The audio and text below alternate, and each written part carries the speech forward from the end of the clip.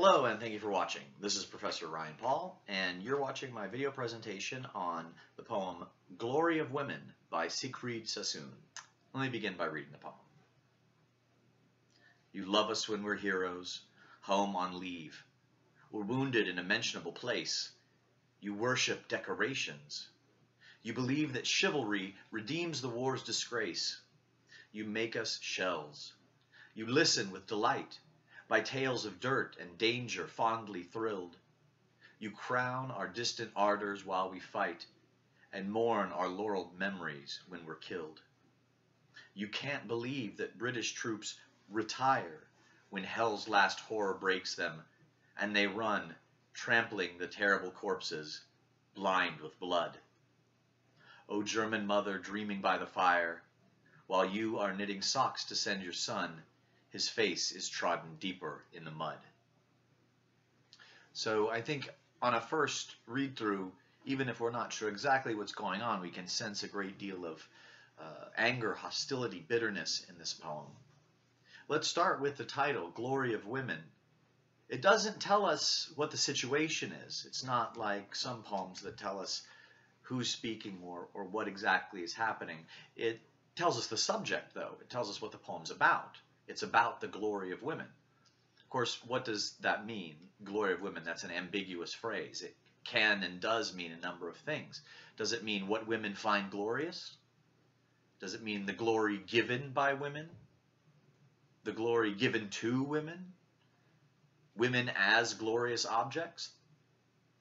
So what does the glory of women consist of?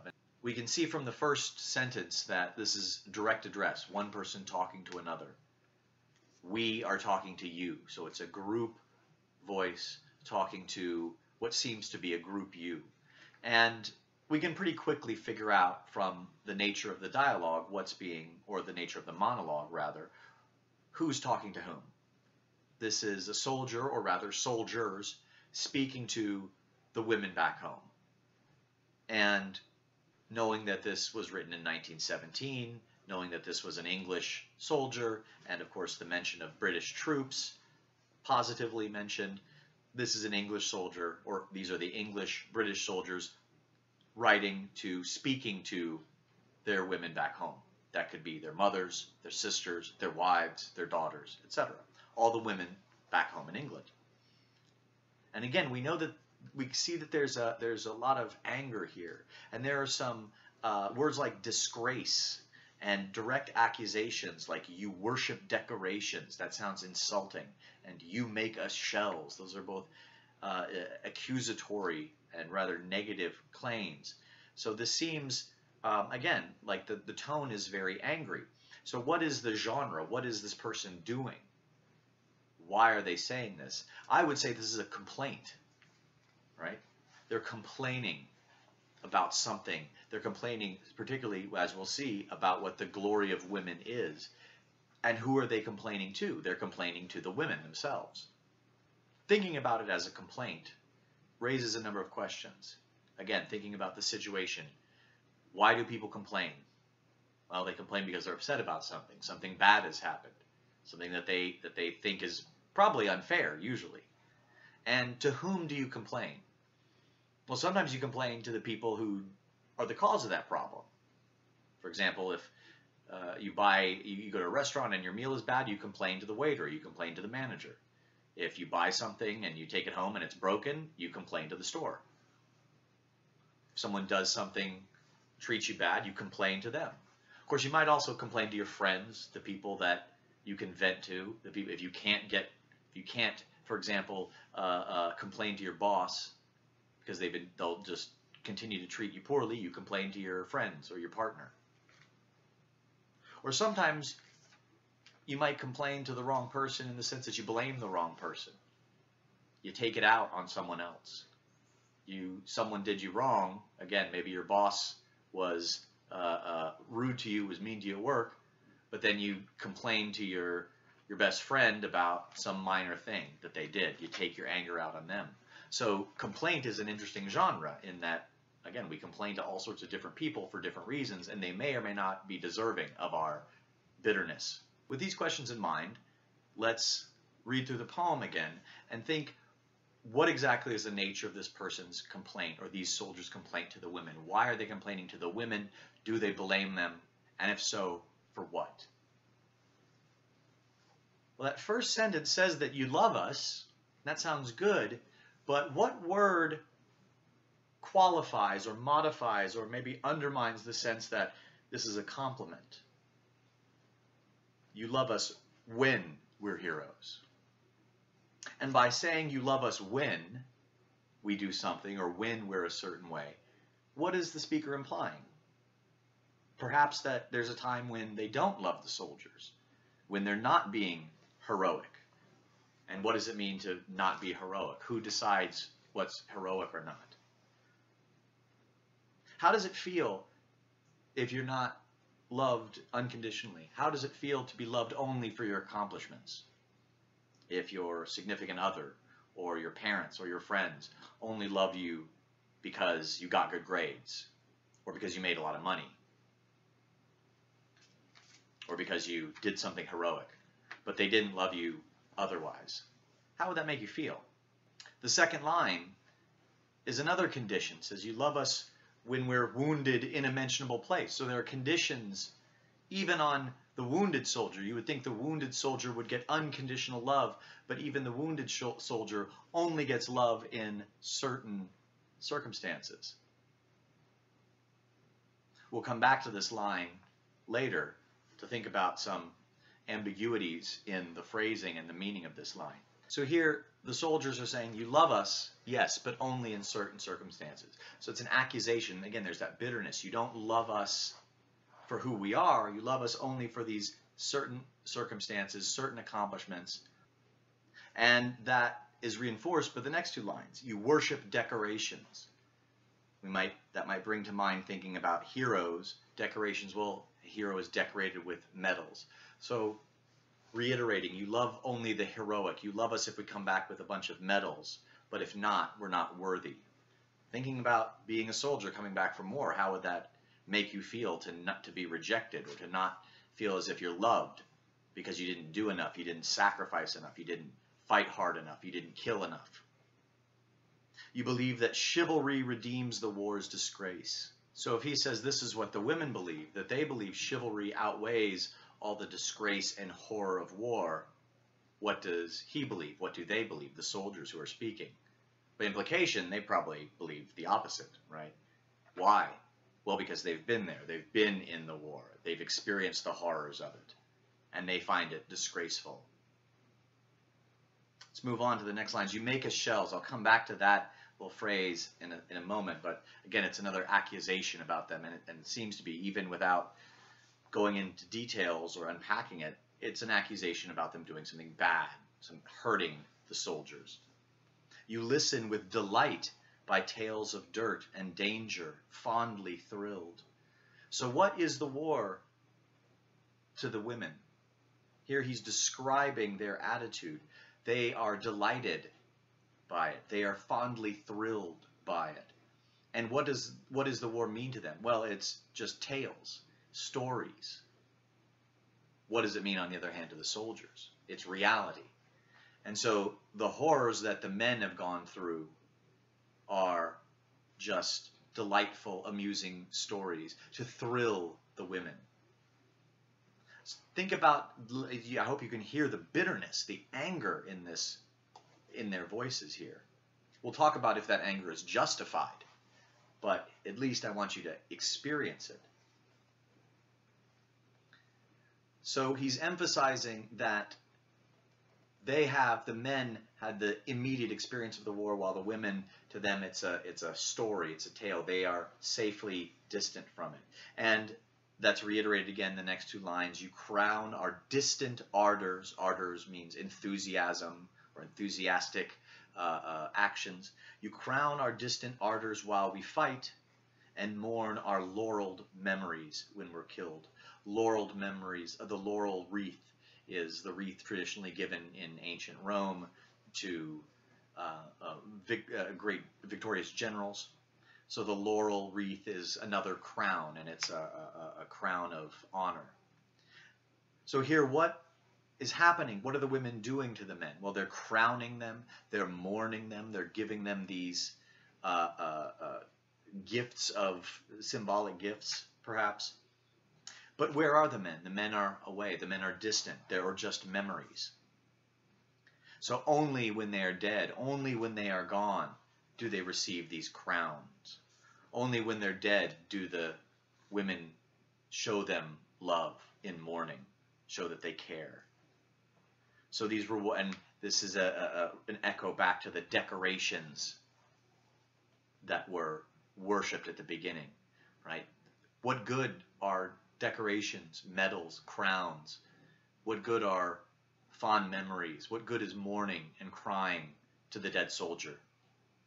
What does he care?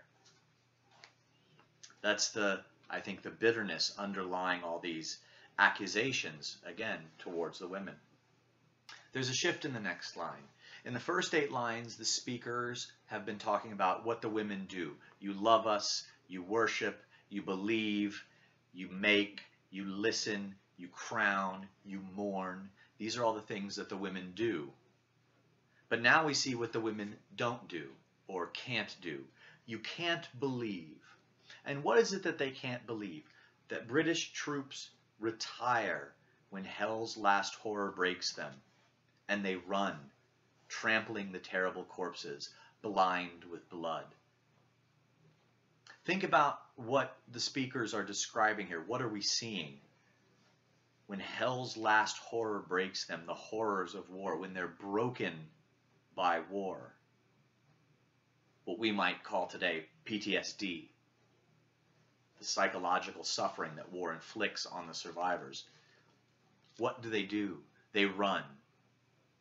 What do soldiers do in moments, even the bravest soldier might do in moments of extreme terror or extreme danger? Run, blinded by blood, trampling corpses. Is this very heroic? This isn't the traditional image of heroism, but it's the reality of war. And that's what the women don't believe, these soldiers say. You don't believe it. You don't believe that the British soldiers retire. And he puts retire in quotation marks. Why? What is it? What is suggested by quotation marks around a word? Well, it undermines the truth of that word, suggests a certain irony. Retire here is a polite euphemism for being committed, being broken mentally. Again, that extreme PTSD from war. So the women don't believe that. Oh, they love the heroes. They love the wounded. They worship all the decorations. They're delighted by the tales of bravery and chivalry. But when you say, the war was horrible and I was broken by it and I ran and I trampled corpses just to get alive, just to survive, they can't believe that, or they don't want to believe that. So they ignore the horrors. And why might the soldiers be bitter about that? What do they want from the women? What does anyone want who's been through trauma, who's been through suffering? There's a suggestive switch in the last 3 lines. Again, another switch, where now the speakers go from talking to you, the British women, back home, to, oh, German mother. Very specific. A single mother standing in here most definitely for all German mothers, and beyond that, all mothers. But speaking specifically to one mother, and a German mother, the mother of the enemy, the mother of a soldier on the opposite side, the side that we're at war with. And he says, oh, German mother, dreaming by the fire, while you are knitting socks to send your son. That's a wonderfully nostalgic image. What a traditional, motherly, loving thing to do, to be knitting socks for your son. How caring, how simple, but how loving.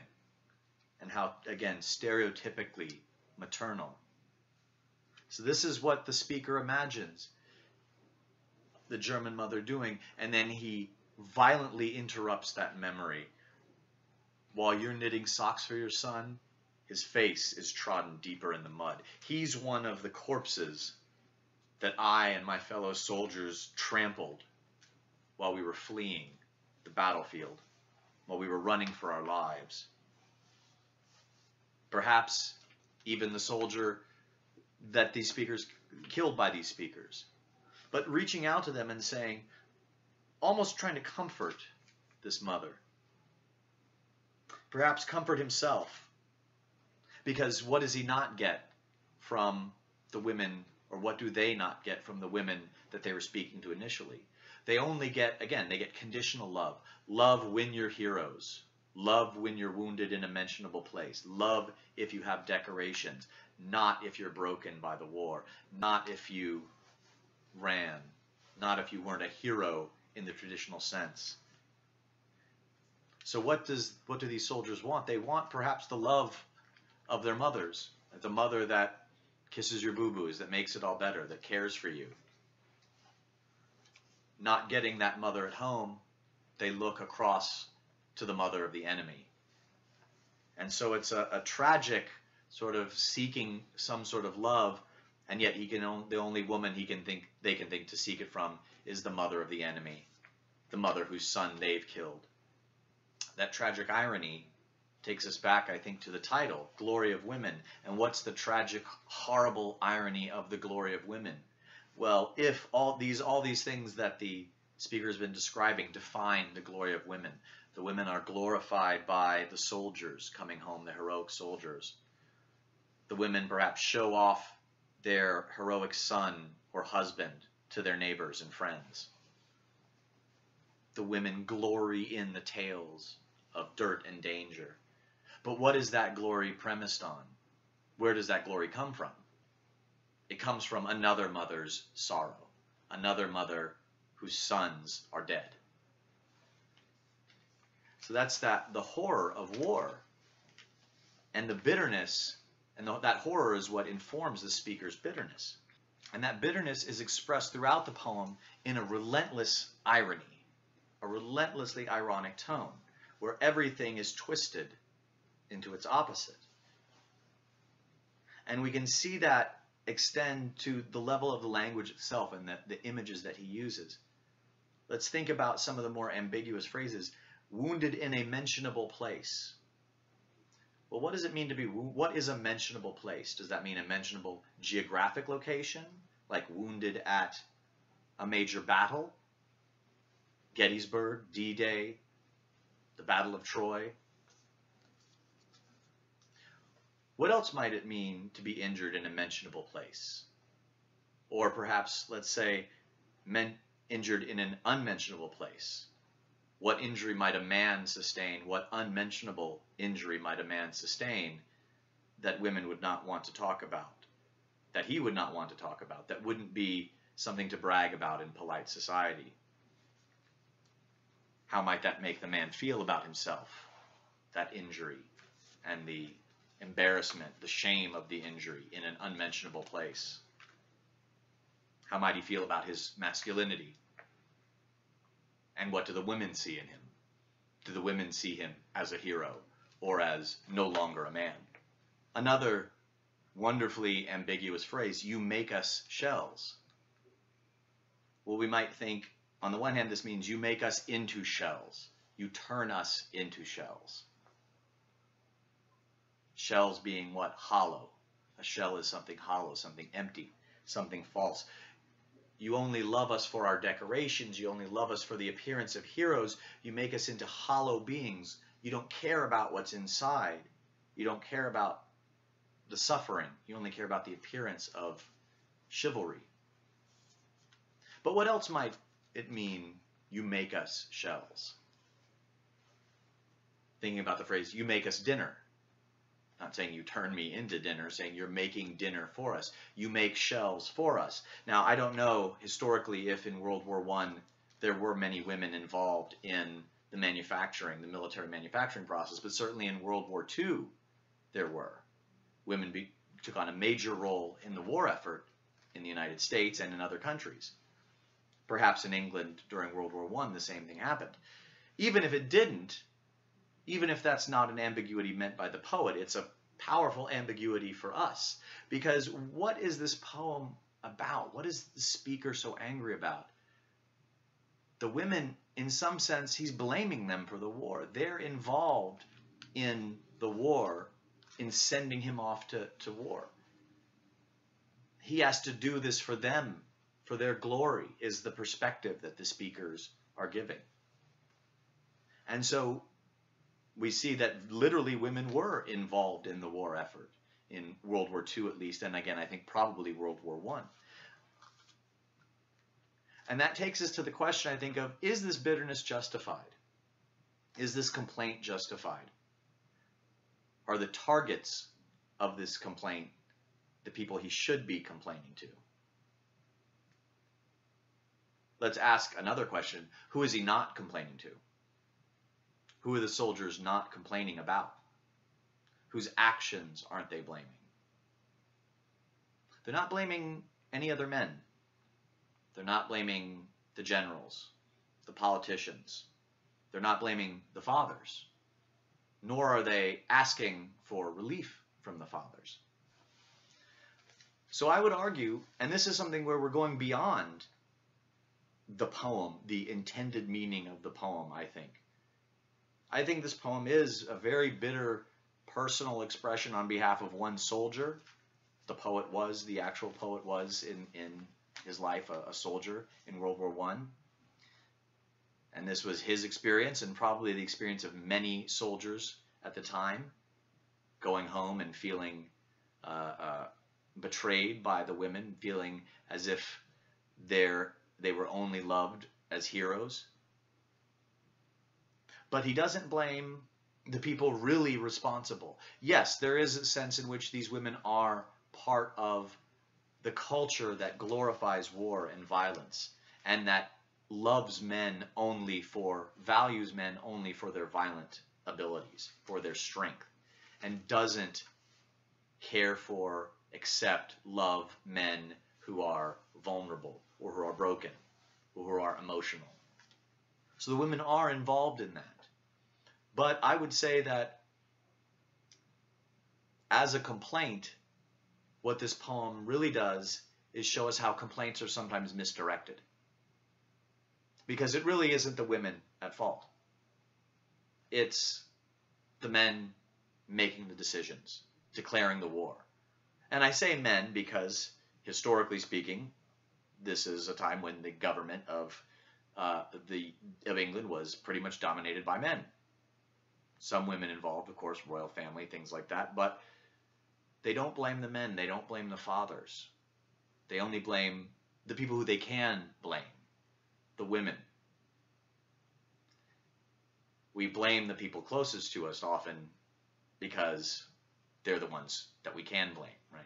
You yell, you take out your anger at your boss, on your spouse or your friend, because they're there, because you have a certain power over them.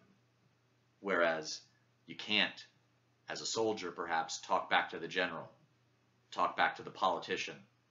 You can't complain to the people really at fault. You misdirect that energy. So to review a little bit and go back to the beginning, this is a poem, I think, that relies on ambiguity and duplicity in the sense of double meanings or multiple meanings.